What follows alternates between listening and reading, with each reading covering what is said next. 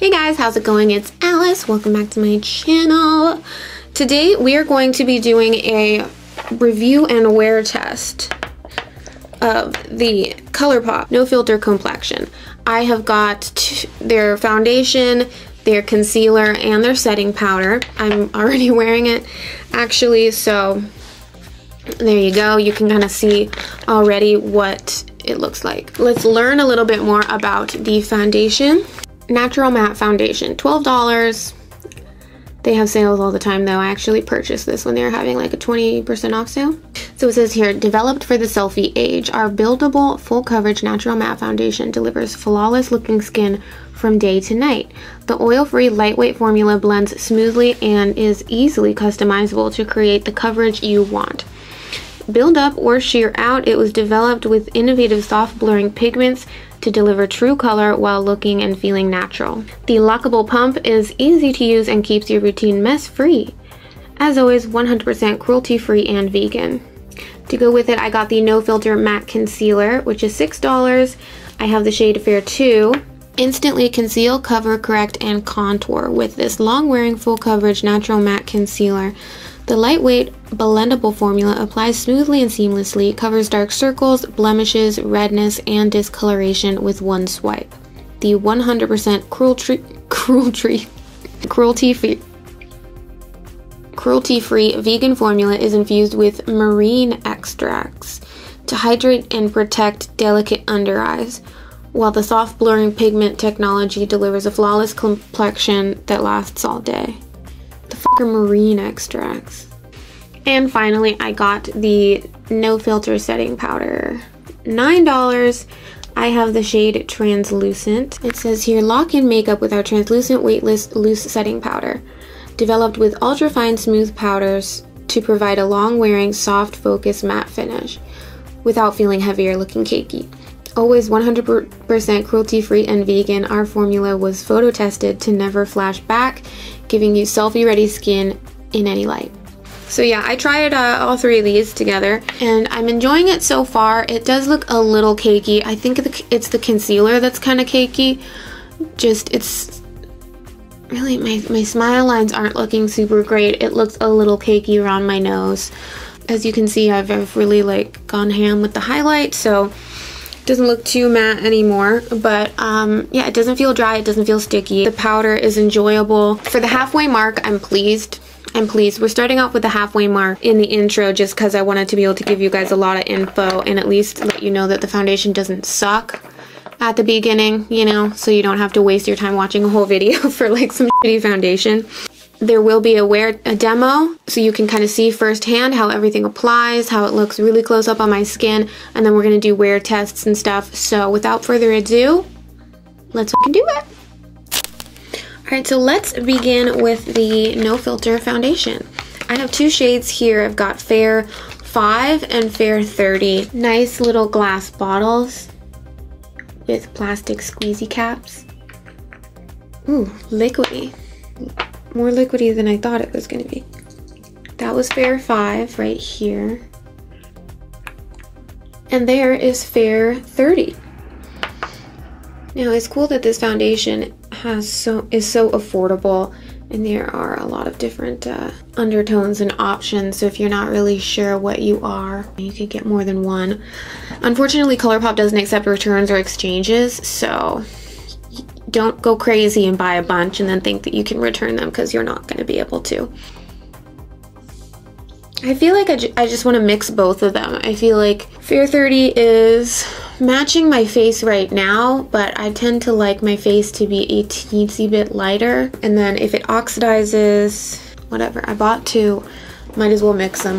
Fair 5 is probably going to be too light unless it oxidizes like a lot. Ooh, primer. Bitch, I almost forgot. So I already spritzed my face with the Urban Decay Quick Fix. And for primer, just to fill in my pores, this is the Tarte Poreless Face Primer. It looks like it's oxidizing a little bit on my hand. Over here on the edge, it's already drying. I know you're not going to be able to see that on camera. I like to just spread the foundation all over with a brush first to get it all over my face, you know. quickly and efficiently. Alright, I got my sponge. Let's pat this foundation in just to smooth out any brush strokes. If you like using a brush for your foundation, you could probably do so with this foundation. It is not the kind that's like super thin and like runny and you can see the brush strokes in it. Like, I feel like it's just thick enough to kind of allow you to use a brush if you want. Okay, let me zoom you guys in so you can see my skin. Still wet. On my hand, it's even still wet. It says it's a matte foundation. I like that it's not like drying my face down, like drying the frick out of my face, you know? But it is, yeah, it does still feel moist. Let's move on to concealer. I got 3 concealers. Fair 00, which is the white one. Fair 2, which is a really, really light neutral undertone, I believe. And then I got medium dark 38 because I was hoping to be able to contour with that one. I'm really excited about the white one just because even if it doesn't work great for concealer, I feel like it'd be great to use for cutting the crease and things like that. Pretty excited about Fair 2. It's really light though. So I'm probably not going to be using the white, to be honest. Unless this, for some strange reason, is too dark for me. Let's pop some concealer on these under eyes, bitch.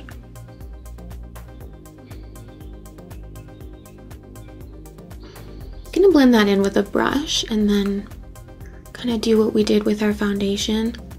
Smooth out the brush. Smooth out the brush strokes with a sponge after, but let's just stick to one side just in case it dries fast. Bada bing. One side versus the other. What do you guys think? It definitely brightened. I think I like it better with the sponge. All right, let's get a teensy bit more. I don't want to put too much concealer on to cover up the, you know, the foundation.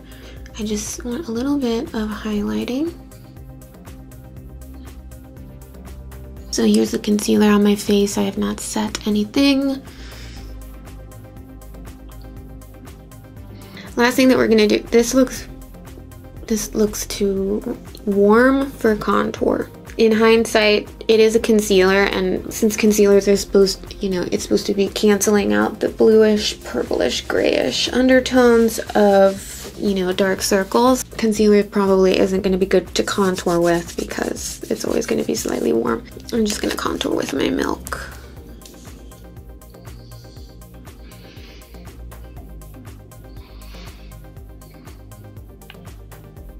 I'm going to use a brush to blend it in, and we'll see if it plays nice with the foundation.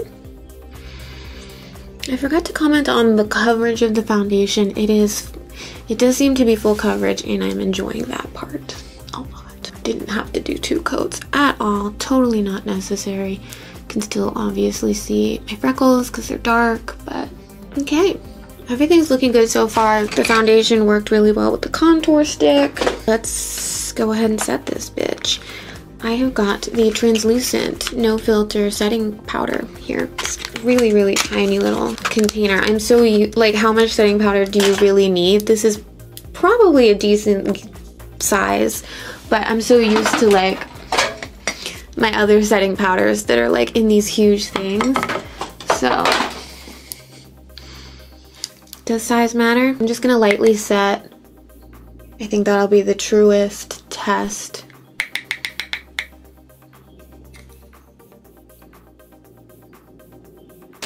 The concealer and foundation and powder has been kind of sitting on my face for a little bit because I just had to stop and eat. I'm enjoying it. It's not too dry, not too cakey.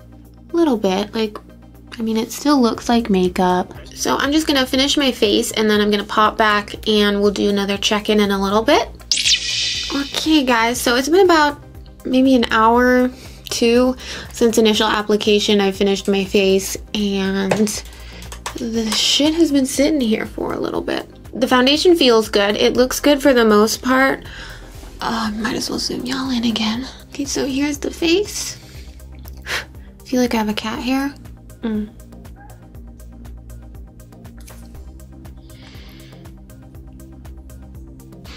The only problem that I'm really having with the foundation is right there, my smile lines. It's caking up in those spots. I was able to blend that out really easily though. So that's cool. Sometimes, you know, certain concealers or foundations, like once you powder it and it kind of settles down, if you try to touch it up or move it around at all, you're screwed. Like it's going to break apart and look a hot mess. Anyway, I'll check back in a little bit and give you guys some more updates. Hey guys, so I'm back. I think it's been a total of 5 or 6 hours since initial application. And I wish I could wear it for a full 10 or even 8, but I got a late start today and I am dead fucking tired right now. So, I'm gonna zoom you guys in. Don't mind my lip gloss. I think it helps a little bit having the light low so you can really see the texture and the shine and all that. What do I think of this complexion combo? The no filter foundation, concealer, and powder. I think my face looks pretty good. It feels pretty good. I don't know if I would consider this like very matte, to be honest.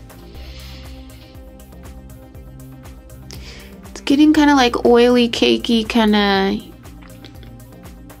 on the side of my nose there, my forehead. It looks a little thick on my skin, I feel.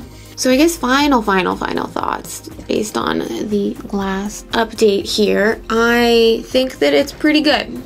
Pretty good. If this was really high-end, like expensive foundation that I paid, you know, 50 bucks for, 40 bucks, you know, another 40 bucks, something like that.